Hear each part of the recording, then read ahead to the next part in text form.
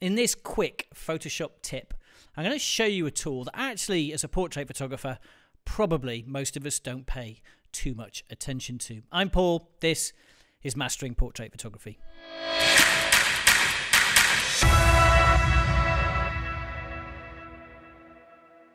Like so much of Photoshop, I think portrait photographers don't pay attention to the tools they don't think are necessarily that useful. And the pen tool, the subject of this particular video, I think is one of those tools. It's there. Occasionally you might find a use for it, but in fact, it's far more useful than people give it credit for. And in this video, I'm going to show you just one simple use, and that's to use it to get rid of objects using the spot healing brush. But firstly, a very quick overview of what does the pen tool do. So if we go to an empty document, I pick up the pen tool, just a basic pen tool. I can click a series of points, and each time I click, it draws an interconnecting line between them. At the moment, I'm drawing each point as a hard angular change, but if I click and hold, then instead it will allow me to define curved points. And we can go into the detail of the pen tool in more detail in a different video. But the upshot of it is I can draw really accurate lines that are defined by a series of points that I have the ability to place precisely where I want them. And if I go down to the direct selection tool, I can click on any one of these points and then I can move it, which not only gives me the ability to be incredibly accurate, it gives me the ability to change my mind later. Now what I can do is I can tell Photoshop to stroke that path. Now what do I mean by that? Well, very simply, whatever tool I tell it to, so let's go to my brush tool, so if I hit B, here's my brush. You can see it's a hard edge brush, and if I use my stylus, you can see if I apply no pressure, a lot of pressure, then it changes its thickness. Let's just get rid of each of those dots.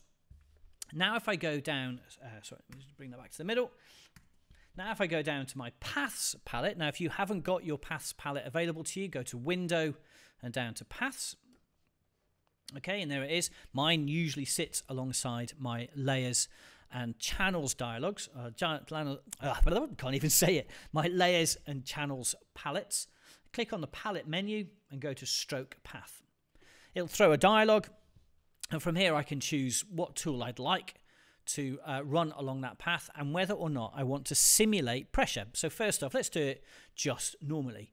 Hit OK, and it just draws along that path. Now that in itself is pretty useful if you need to draw lines like this. I'll undo that. We're going to do exactly the same thing again. I'm going to select my palette option, stroke path, but this time I'm going to select simulate pressure. And you can see now, if I click off the work path so you can see it more clearly, you can see that as it gets towards the ends of the path, as it's pretending that it's my hand drawing that path, the pressure goes to 0 and the line becomes incredibly thin. So that's just a very quick overview of what it allows you to do. It allows you to draw and define a really accurate line along which you can do things. It allows you also to use a path as a mask, but we'll deal with that in a different video. So let's go back to our original image. This is Evie.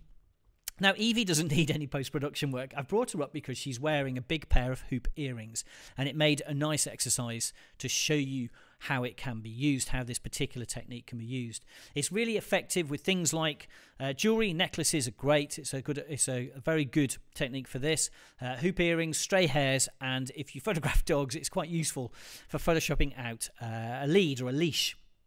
Also, if you happen to do portraits outside and you get those really annoying telegraph lines or electricity lines against the sky in the background, this is good for those too, because it allows me to define a path and then run the spot healing brush along it. So let's start with that first earring. Let me just check I'm on the right layer. Let's just zoom in. Again, I'm going to go to my pen tool, but this time I'm going to use the Curvature Pen Tool. And the Curvature Pen Tool is exactly the same, except it assumes, instead of, when I touch down, instead of it assuming that every point is angular, this time it will assume every point is curved. And that's useful, of course, when I'm doing something like an earring here, where an earring, a hoop earring, when I view it from an angle, is an ellipse, which is perfect for this kind of process. So all I do is I've got my pen tool, I just click my way around the middle of the earring very carefully. Looking good, taking my time. Now, of course, there are a million ways of doing this. This is just one technique, which is useful in certain circumstances. But I found it to be one of the most reliable ways and repeatable ways of removing objects like this. What I'm now going to do is I'm going to select my spot healing brush. So go to my spot healing brush menu, and that allows me to have a look at the size of the brush as if it was going to be stroked along this path. All I do is I just going to make it a little bit bigger so that it's bigger than the earring. That's about right, I think. Trial and error, not a problem. I'm going to go to my paths menu. So I make sure my work path is selected, just for make sure that it's using the right path. Go to the paths tool palette menu, the paths palette menu, hit stroke path. I'm going to select the, where are we? Spot healing brush. And this time I'm going to make sure that the simulate pressure is turned off, because I don't want the healing brush to be narrower or softer at the end. I want it to be consistent all the way along. Hit OK, click off the path, you can see it, and now you can see it's gone. Well, that in itself isn't that quick. It's a little bit clunky. So what if we can make it just that little bit more streamlined? So let's go across and have a look at her other earring, the right hand earring, as we're looking at it. This time what I'm going to do is I'm going to record an action to make it far more versatile and far quicker. And of course, every time I start at Photoshop, the action will be available to me. And what I want it to do is every time I've selected a path, I want to hit a hotkey, and then that will change. That will invoke the stroke path with the spot healing brush and do the work for me.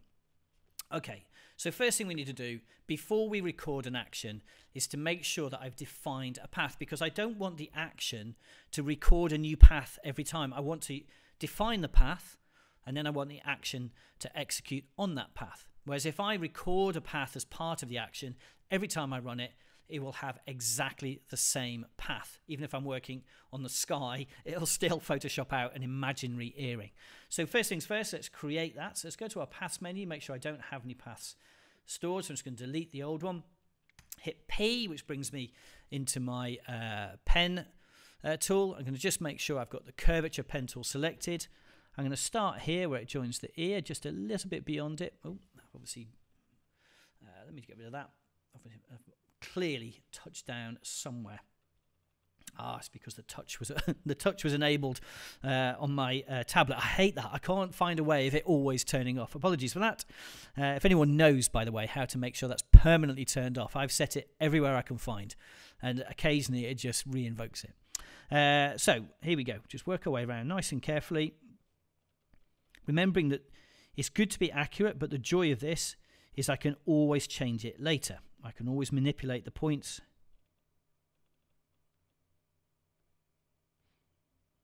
So I'm just being nice and slow. Okay, so I've defined a path. Now we're going to create an action.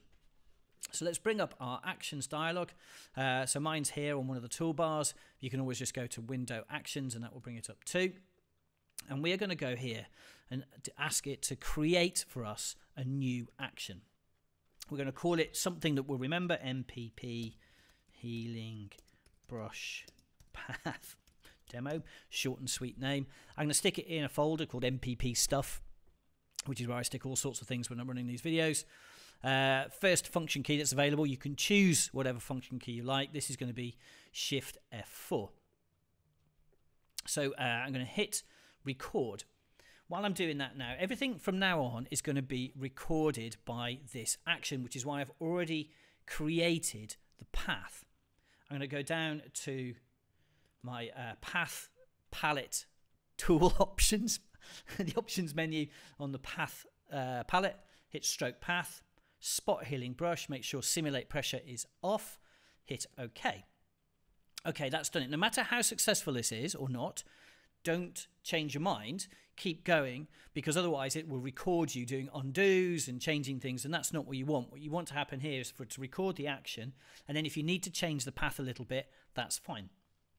I'm going to click onto the work path, and now I'm going to delete it. And this is also being recorded as part of that action. You can see here in the Actions Record menu, it's added a new step. Now I'm going to stop the record. So I've recorded an action that starts with stroke the work path, select the work path, delete the work path. So that every time I run it, whatever work path I've defined, it'll run the healing brush along it. It will then delete the work path, so I'm ready to start the next work path area, just as it's done here. You can see the earring has gone, and now I'm in a position where I can fix another bit of the image. So let's say I want to go up here to this strand of hair. Okay, so you can see this is just a strand of hair. It's a little bit irritating, so let's see if we can get rid of it.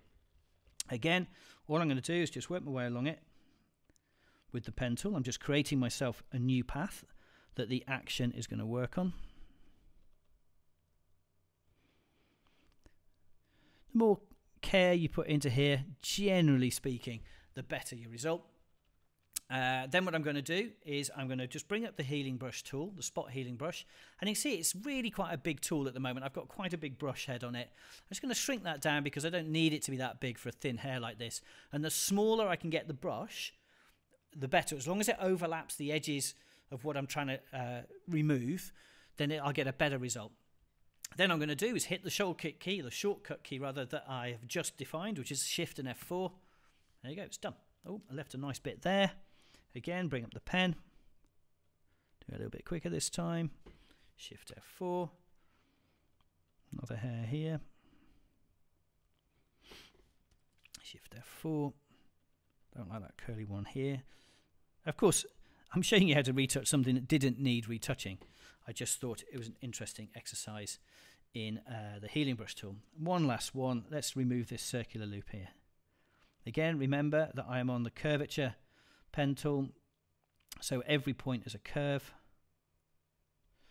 Shift F4, and that's gone. You can see how easy it is and how quick it is. And more importantly, I found it to be a very reliable and very consistent way of photoshopping out things like earrings, necklaces, stray hairs, telegraph cables, and the odd dog leash. Whereas just ploughing in with the spot healing tool or the stamp tool, they are great. I mean, I use those all of the time. This is a very specific purpose, but it's an incredibly useful purpose.